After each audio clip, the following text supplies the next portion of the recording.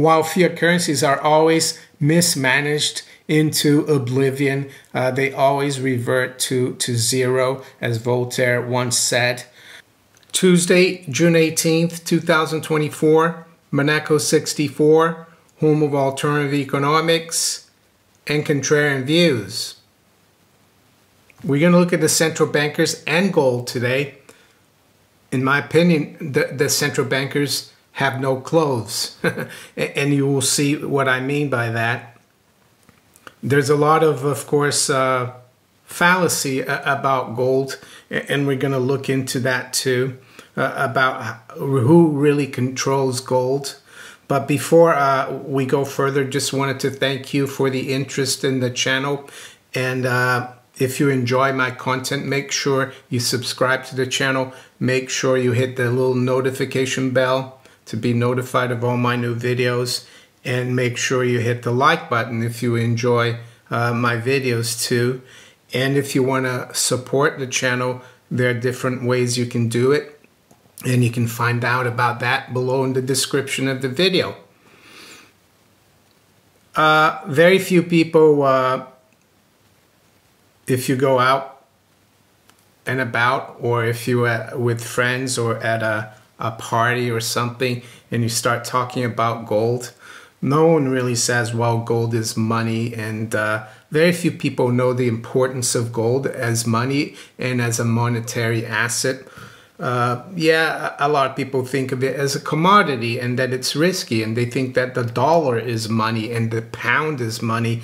But when you do your history, learn your history about money and currency, you realize that it all started with gold and silver to some extent as well, of course, a big extent. But I'm going to focus on gold today because there's a lot of misconceptions surrounding gold, especially with the new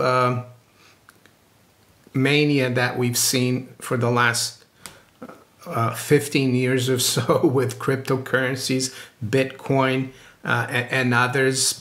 And I want to clarify a few things. The first one is about decentralization.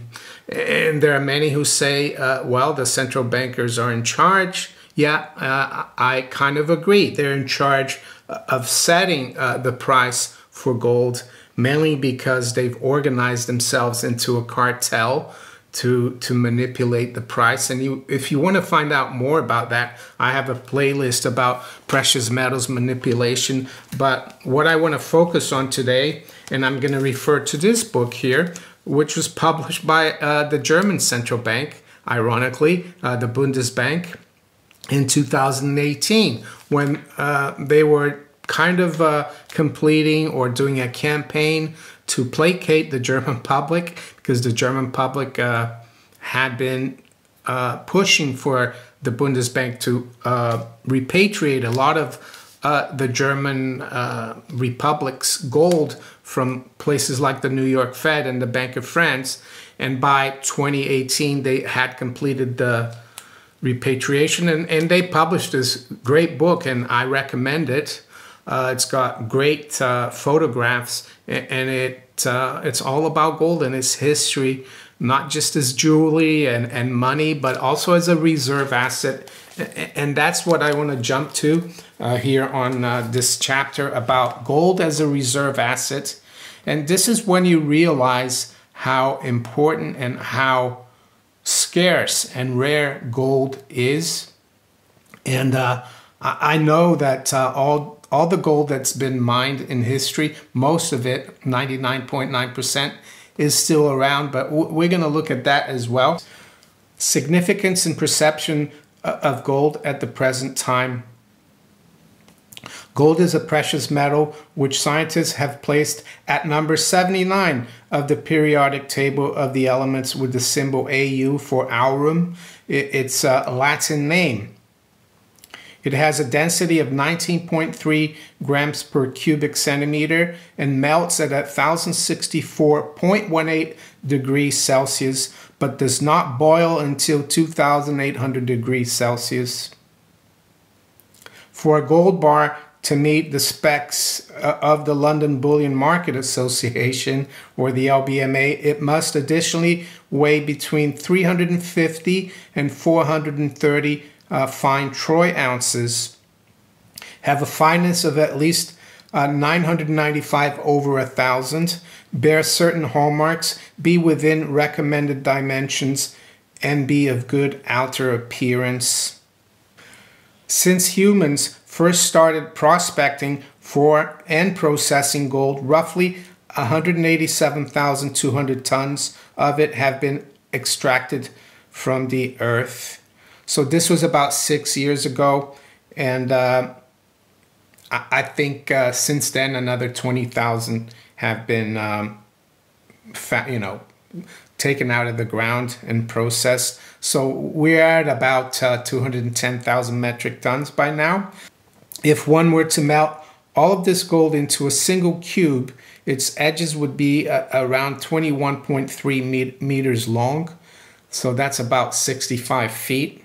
Not that long. If the German gold held by the Deutsche Bundesbank were similarly melted down into a single cube, its edges would be approximately 5.6 meters long. And here's the interesting part about decentralization. Nearly half, approximately 48% of global stocks of gold have been made into jewelry. Around 18% are being held by central banks or governments.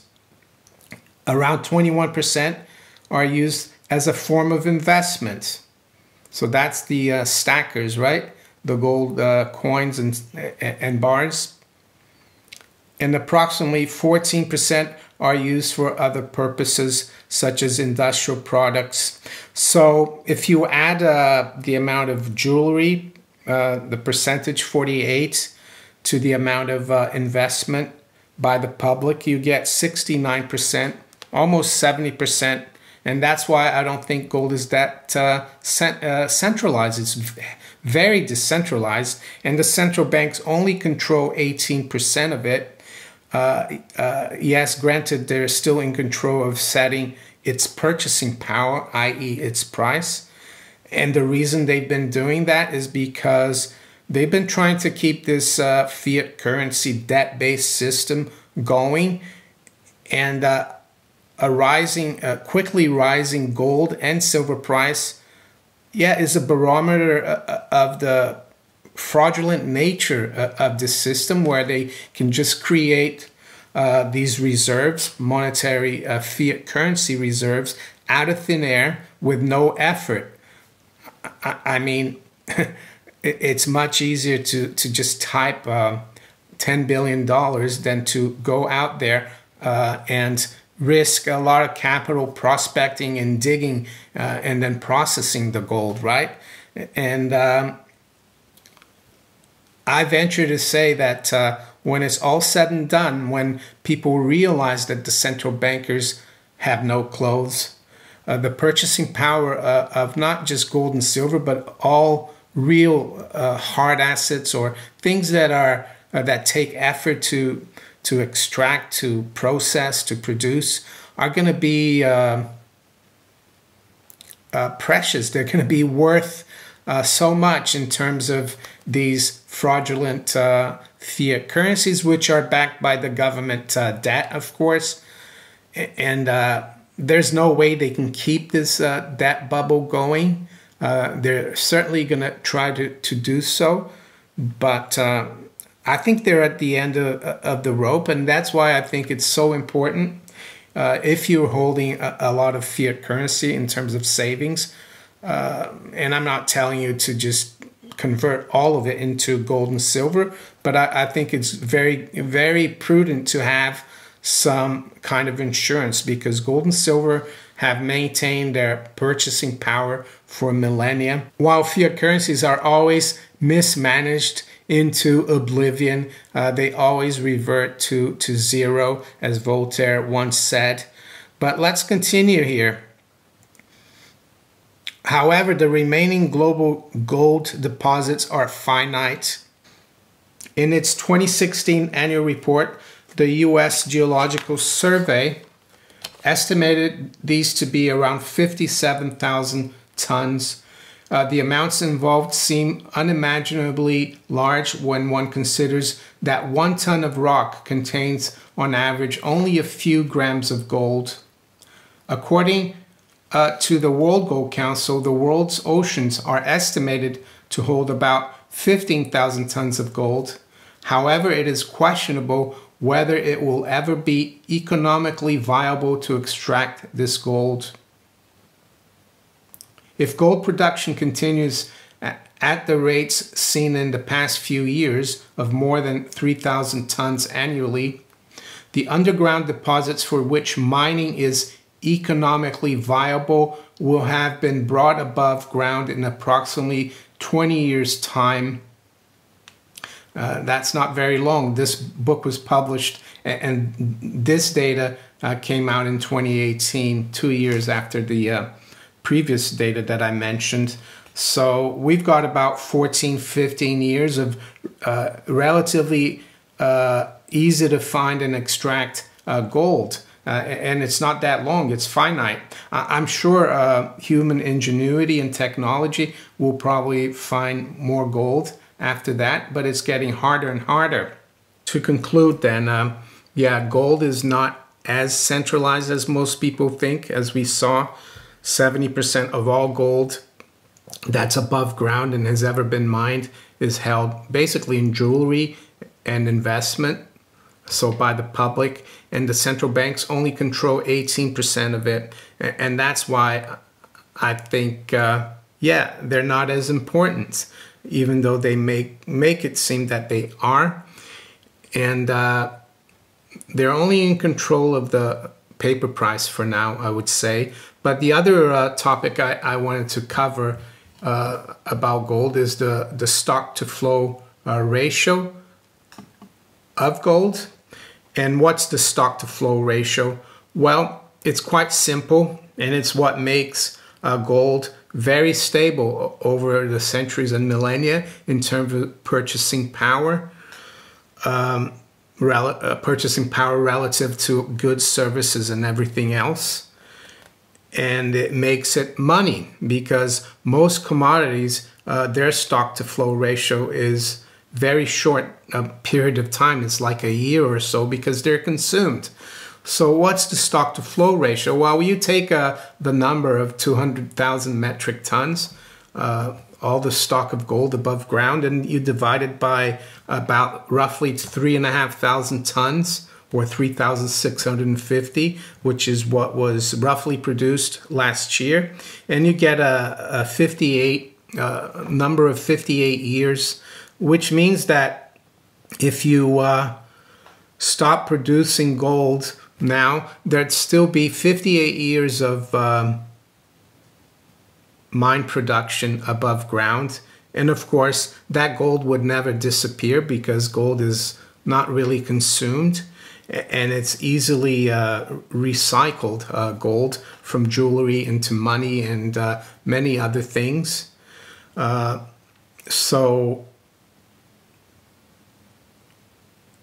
that's what makes gold very stable, even though we have seen in the last 25 years or so the price of gold go up substantially. But don't forget, it's gone up substantially versus a fiat currency system made up of fiat currencies that has been abused by the central bankers and politicians because they've created all this funny currency or funny money out of thin air.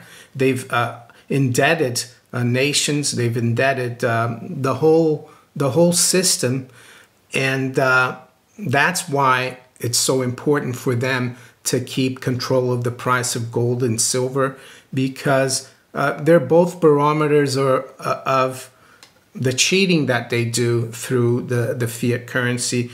And I think eventually the truth will come out and people will realize that the fiat currencies are just an illusion.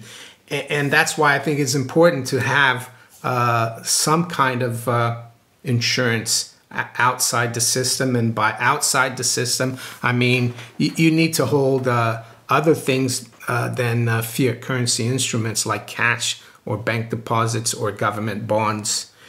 And again, yeah, very difficult to find gold, very rare, and the resources are becoming more and more finite. And it's not surprising that we're seeing this geopolitical uncertainty, the fact that the West is desperate to gain control of Eurasia and Africa again, but I think they're going to lose out. And why is that? Why is it important to gain control of Eurasia and Africa? Well, they're the biggest land masses, and they've got a lot of resources that haven't been exploited yet, gold being one of them. So I'm going to stop right here today. We're not going to go over the markets this morning. They're fairly quiet. Gold and silver are down slightly, but I'm not concerned. And with that, I'm going to wish you all a very good day. Take care. Bye.